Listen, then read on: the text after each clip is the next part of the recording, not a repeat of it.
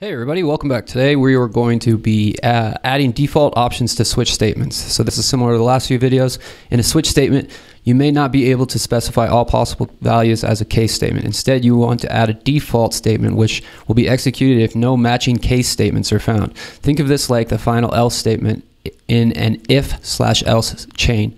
A default statement should be the last case. So your default should be the last, meaning that you shouldn't have a case underneath your default statement because I don't think it would ever execute. It would be a waste of, it just makes your code look ugly. So we want to write a switch statement where A turns to apple, B turns to bird, C turns to cat, and default is stuff.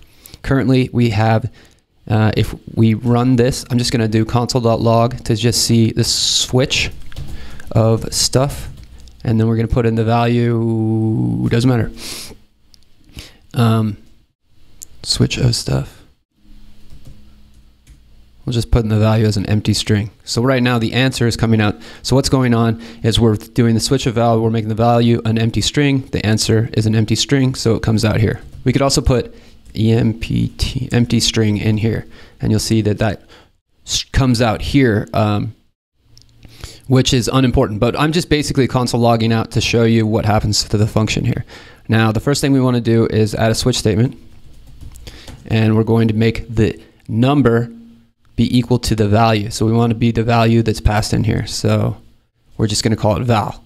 And then in our switch statement, if in the case that the value is equal to the letter A, we're going to do a colon, and then we're going to return the string of apple, and then break. So if we were to say pass in, instead of having it blank here, we make this, so right now it's coming in, it's being equal to this an empty string, the answer is equal to the empty string, and then so we're returning empty string. Now if we were to return the value, that would be empty because we're passing in nothing. Now if we were to put A in here, the value becomes apple, because even though our answer is equal to empty string. So here's what's happening: switch of stuff, and then we're passing in a string of A. So first off, we put it into the function, we come into this function, and then we make the variable of answer equal to empty string. And then in the switch statement, we're making the val and the val here. So we're passing in the string of A here, and then in the switch, we're saying the string of A. So if it's the case that the val is equal to the string of A, then we turn the string apple. Interesting. Yeah, so it's just returning, so it's exiting the function. So this will probably pass the first test right here. There should be a value of apple. If we were to run it, I think that this would pass. You should not use if-else statements. You should use a default break, and you should have at least 3 break statements. Interesting. Now, okay, cool. And if we return, we're going to get out of there. But let's do it. I think the way that they want us to do this is to make answer equal to apple.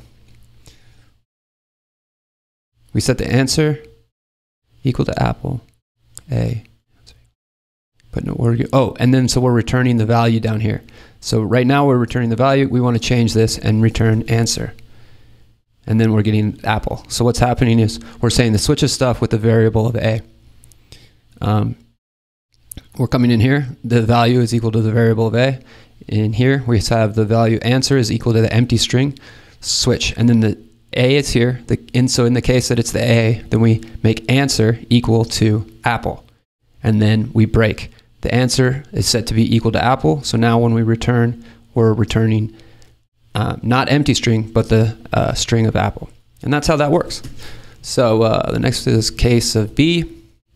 We want to make the answer equal to bird. And then we're going to break. In the case of C, we want the answer to be equal to cat. And then we're going to break. And then as a default, we're going to say the answer is equal to stuff. And then we'll break. And I think that this is the answer. As you can see, if we were to console log the thing and we change it to here, B, we get bird. C, we get cat. And if we do X, we get stuff. So that should pass the tests. So I hope that helps. Another thing we do is just put return statements in here and remove all the break statements and this answer. That would be a way to refactor the code a little bit to make it more easy to read and simpler. But for now, they're trying to express the default value. So I think that that's useful.